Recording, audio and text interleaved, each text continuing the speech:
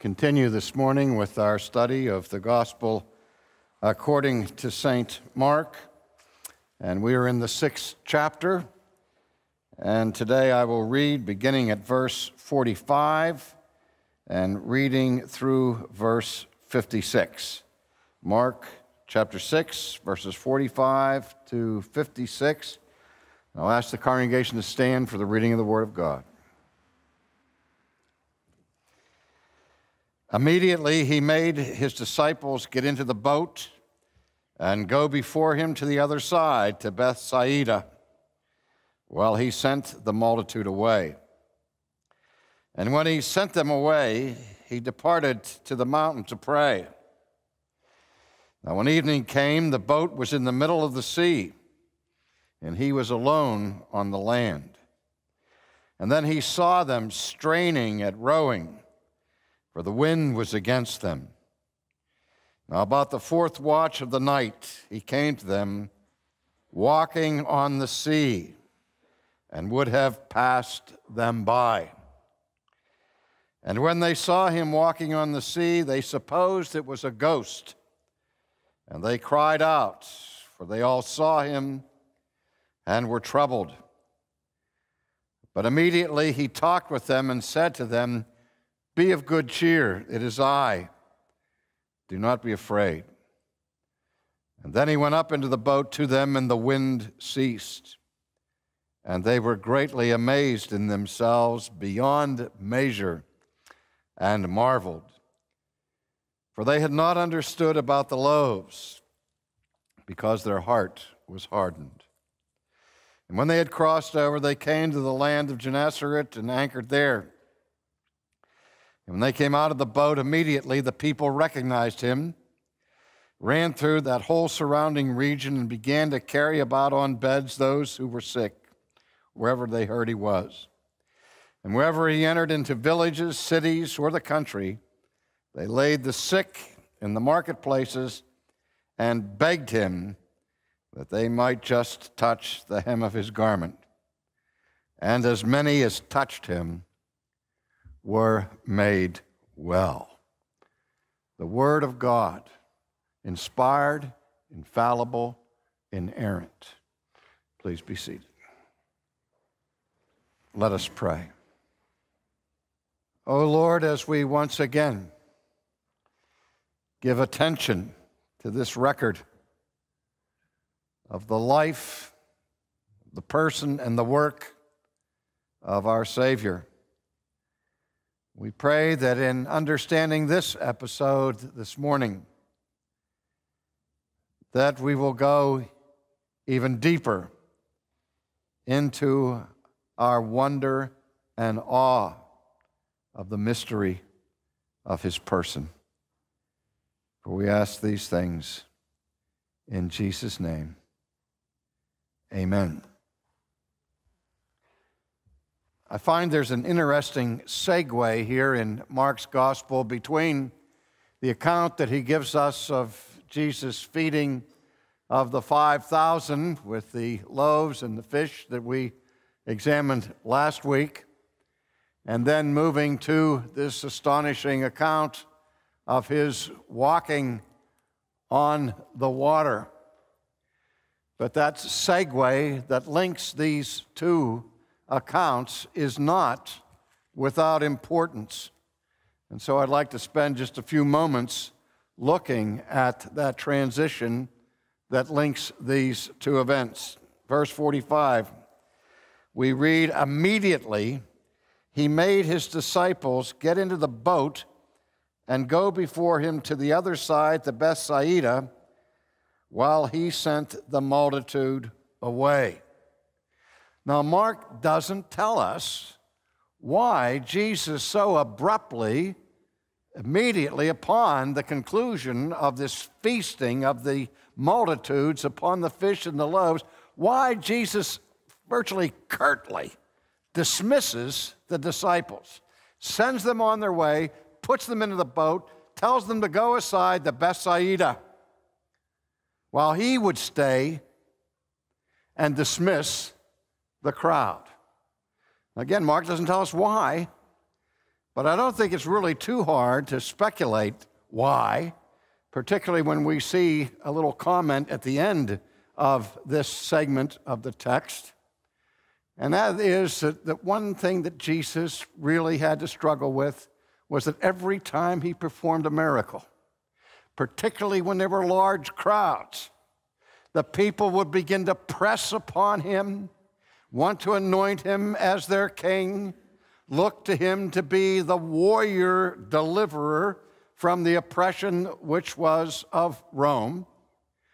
And it seems on this occasion, that crowd response was so strong that apparently the disciples themselves got caught up in it. And Jesus sees this.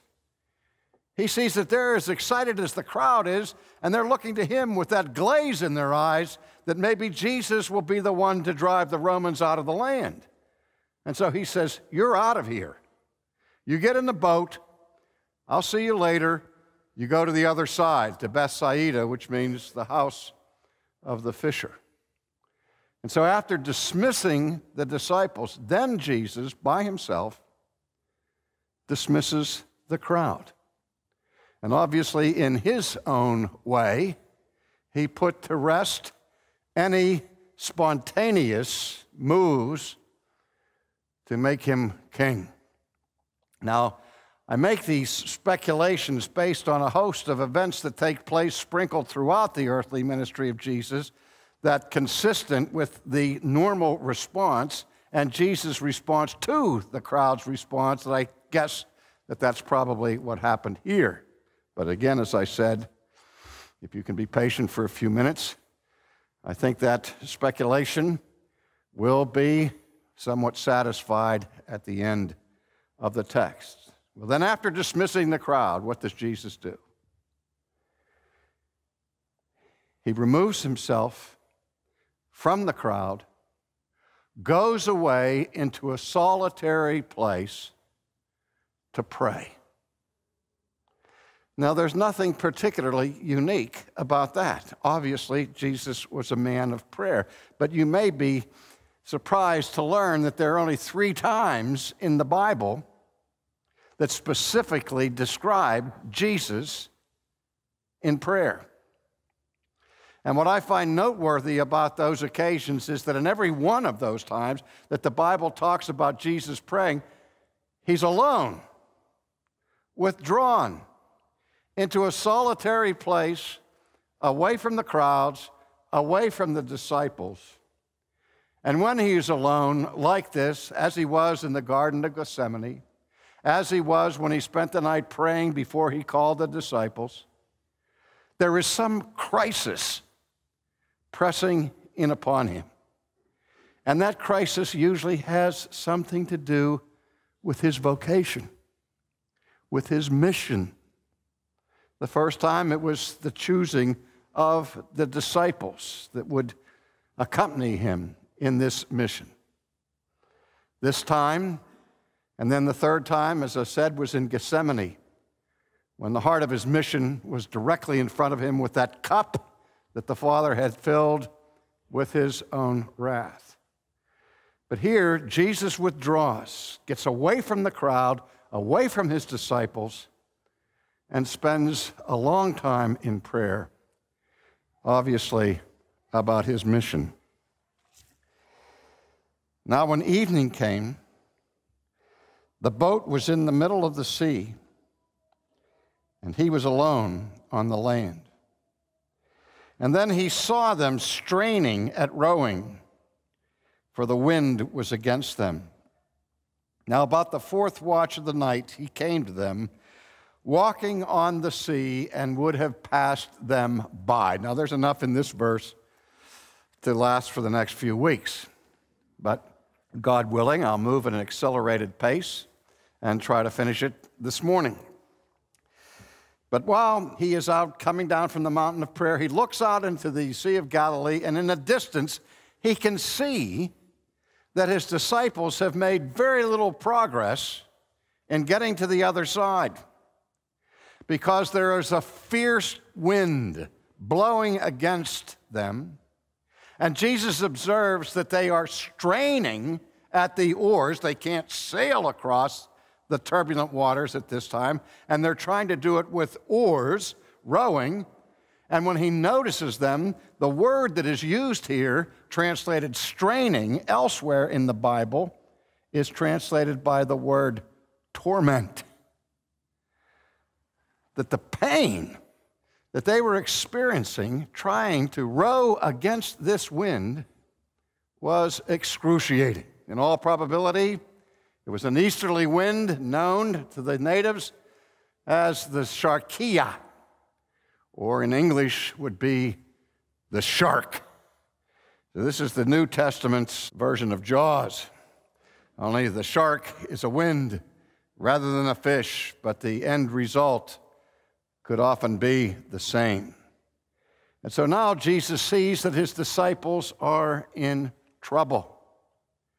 And he begins to leave the land, to walk out to them, and he walks on the sea.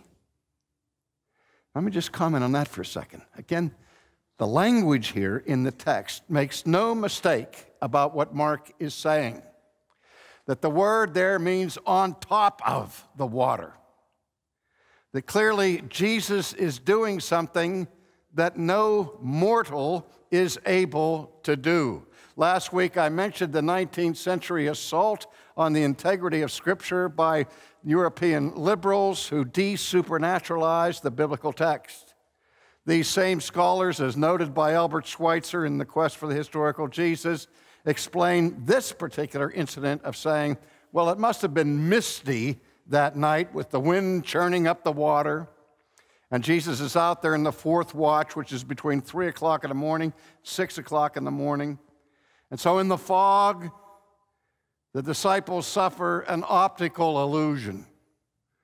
Or, more possible, there was a sandbar hidden from view. And Jesus was taking advantage of that sandbar to walk out to meet the disciples who are in the middle of the lake that they know as well as the palm of their hand, that they know where every shoal, where every rock, where every sandbar would be. Nevertheless, the one thing that the 19th century critic couldn't stomach is even the remote possibility that what Mark describes here actually took place. No sandbar, no optical illusion, but rather Jesus walking on the water. Now notice something strange here in this description. In about the fourth watch of the night, he came to them, walking on the sea, and would have passed them by. Stop the music. And Jesus sees they're in trouble, straining at the oars, they're in physical torment. The wind is howling, the shark is loose on the sea. And so Jesus starts out on the water to pass them by, just to walk past the boat and say, how you doing? Have a nice night, and keep on going to the other. What's that about?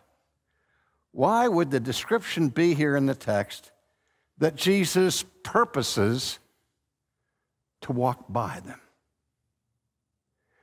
Well, you know, one of the basic principles that we have of biblical interpretation is that you interpret the Scriptures by the Scriptures. And if we want to get a hold of what the text is about here, we have to go back to the Old Testament to understand this phenomenon. In the first place, we understand that it's in the book of Job, where the Scriptures say that it is God who walks upon the waves. And in Jewish understanding, indeed in all human understanding, the only one who has the power or ability to walk on water is God himself. And when God manifests himself in the Old Testament in a visible way, that visible manifestation of the invisible God is called a theophany, coming from the Greek word theos, which means God, and from the Greek word phaneros, which means to manifest or show or demonstrate or display. So a theophany is, again, a visible manifestation of the invisible God. You've heard of other theophanies. When Moses sees the burning bush in the Midianite wilderness, where the bush is burning but not consumed, and God speaks to Moses out of that bush, that's a theophany, a visible appearance of the invisible God. In Genesis, when Abraham is given the promise of his inheritance, and he says to God, how can I know that these things are true? And God put him to sleep and cut up all these animals, and the smoking torch and the burning oven passed between the pieces of these animals. It's a theophany. It's God visibly moving to show himself. But perhaps the two most famous theophanies like this in the Old Testament are found in the book of Exodus and in the book of 1 Kings. First of all, let me look at Exodus chapter 33. Moses is speaking to God. And he says in verse 18 of chapter 33 of Exodus, Lord, please show me your glory. And God said, notice this, I will make all of my goodness pass before you. I will proclaim the name of the Lord before you, and I will be gracious to whom I will be gracious. I will have compassion on whom I will have compassion.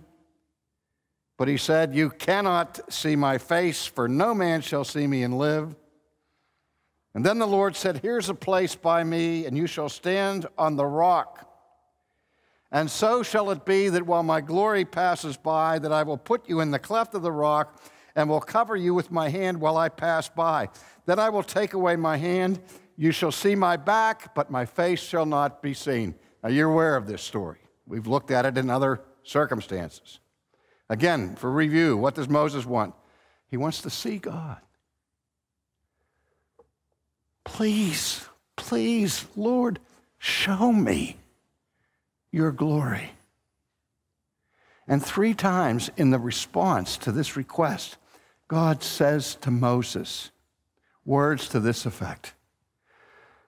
Moses,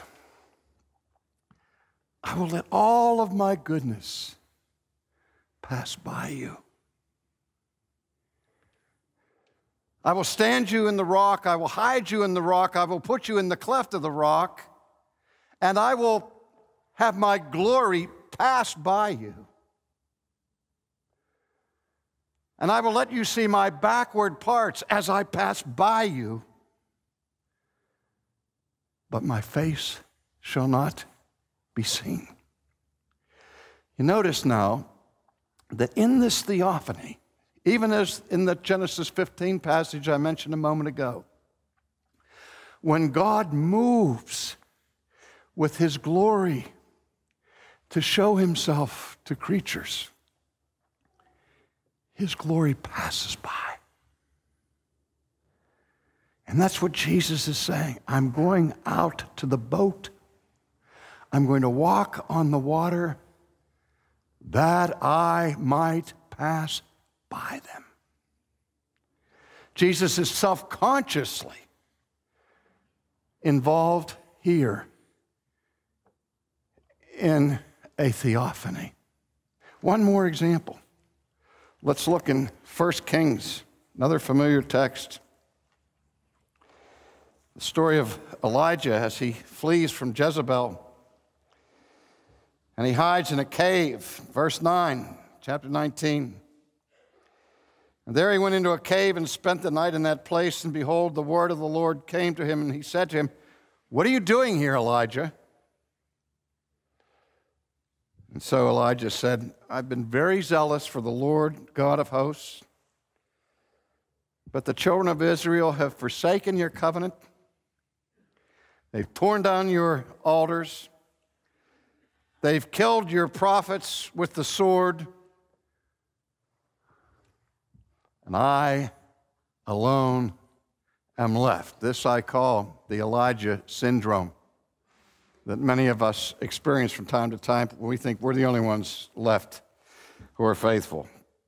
And now they seek to take my life. Now, how does God respond to this expression of despair by his prophet? Listen to what God said. God said, "Go out and stand on the mountain before the Lord. And behold, the Lord passed by. And a great and strong wind tore into the mountains, broke the rocks in pieces before the Lord, but the Lord was not in the wind. And after the wind, an earthquake, but the Lord was not in the earthquake. And after the earthquake, a fire, but the Lord was not in the fire. And after the fire, a still small voice." So it was. When Elijah heard it, he wrapped his face in his mantle and went out and stood in the entrance of the cave. Suddenly a voice came to him and said, "What are you doing here, Elijah?" And he said, "I've been very zealous for the Lord God, but because the children of Israel have forsaken their covenant, torn down the altars, killed your prophets with the sword, I alone am left, and they seek to take my life." God said, "Go and return to the wilderness Damascus, and when you arrive, anoint Hazael as king over Syria, anoint Jehu the son of Nimshi as king over Israel, and Elisha the son of Shaphat of Abel, you shall anoint as prophet in your place, and it shall be that whoever escapes the sword of Hazael, Jehu will kill. Whoever escapes the sword of Jehu, Elisha will kill.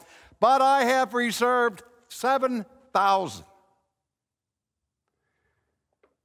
who have not yet bowed the knee to Baal." So don't talk to me about being alone. I always have a remnant who are faithful to me. But in that crisis encounter, Elijah experienced the theophany as the glory of the Lord passed by. And that's what happens here on the Sea of Galilee, where the glory of God bursting through the shroud of the humanity of Jesus manifests itself to the disciples in the middle of their distress. They look and they see the glory of God passing by. The glory of the Lord shining out of the Son of God passing by. And when they saw him walking on the sea, they supposed it was a ghost, or the word could mean a phantom, or even worse, the word could be demon, because there were superstitious ideas that the sea, when it was churning and boiling, that it was the result of the visitation of the demonic world upon this destructive force. So now when they see Jesus, they say, "This must be a demon." Well, they knew it was something supernatural. But it wasn't a phantom. It wasn't a ghost. It wasn't a demon. It was Jesus coming to them, walking by them. And they all saw him. And they were troubled. But immediately he talked with them. And he said to them, listen to this. This is not just an empty greeting. They hear him speak, and he says, be of good cheer. It is I. Don't be afraid. Now, many of you were here when we preached through the entire Gospel of John. And one of the things that we paid close attention to in our study of John's Gospel were the several I ams of Jesus, you recall. I am the bread of life. I am the good shepherd. I am the door. I am the way, the truth, of the life, and before Abraham was, I am, and so on. And when we looked at the structure of those proclamations by Jesus, we found something extraordinary. That when a person says I am in Greek, he can do it one of two ways. He can say ego. We get the word ego from that, which means I am.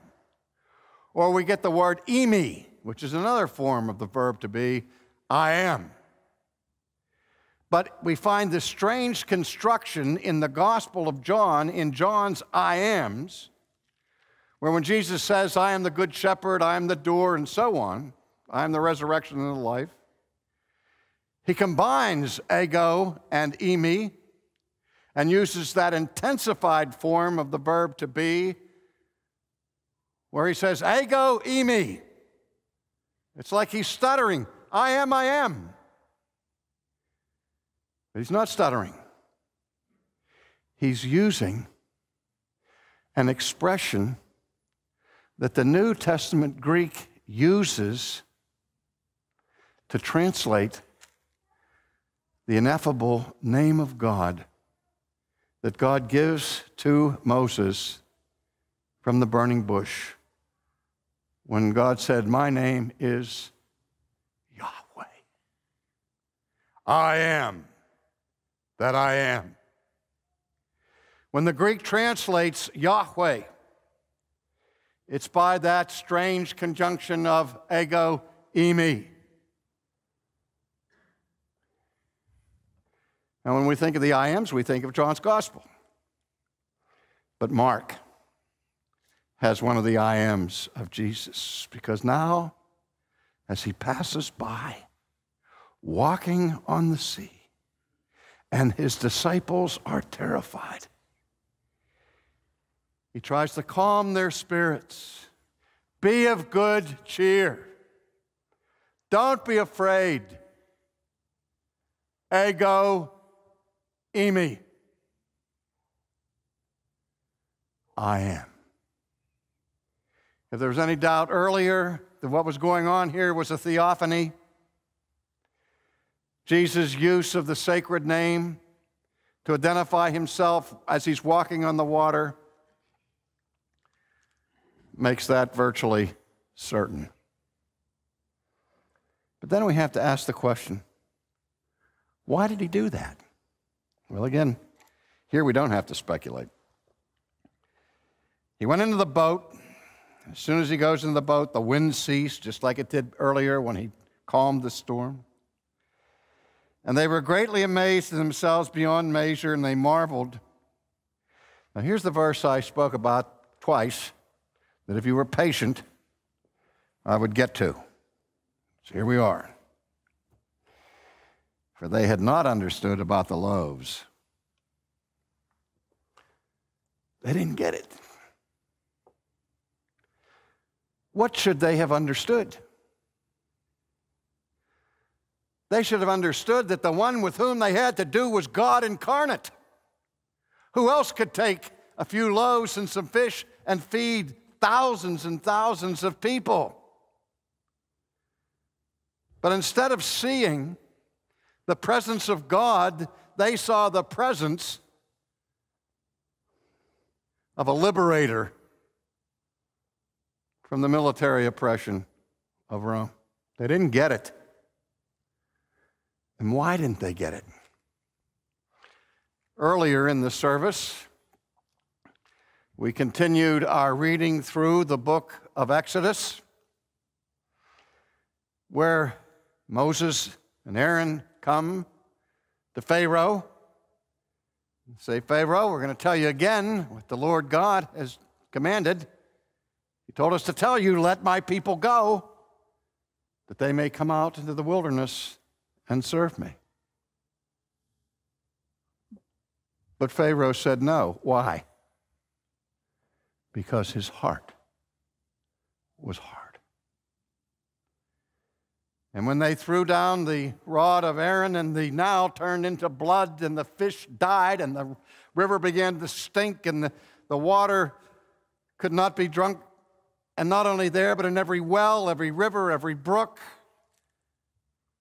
every bowl, every glass of water in the land turned to blood. Now, if you're Pharaoh and you see that, what do you say? Where do you want him to go? How long would you like to stay? Surely this is God.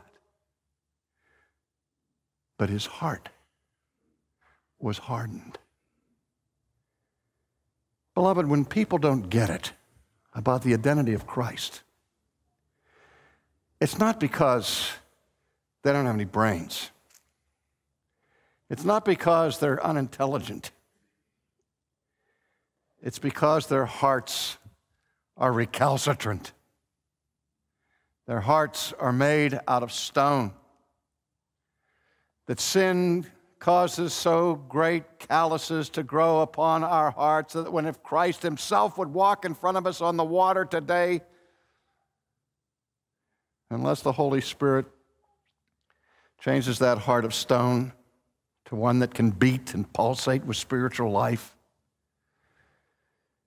people will not believe. And so Jesus makes it unmistakably clear. You didn't get it when I fed the 5,000. You don't get it when I tell you, ego eimi.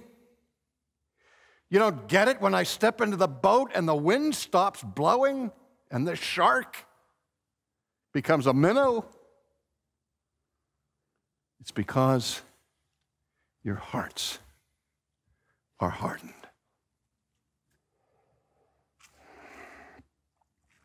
And then when they crossed over, they came to the land of Gennesaret, and they anchored there. They came out of the boat, and again, the story repeats. The people recognize him. They go running through the whole region. They go to the agora, to the marketplace. They bring their sick. They bring their lame. They bring their oppressed, just in the hope that if Jesus passes by, if they can just touch the hem of his garment, they would be healed. Because they understood in those villages what we sang about this morning. That when Jesus went to Gennesaret, surely the Lord was in that place. And when we know the presence of the Lord, we stop straining at the oars.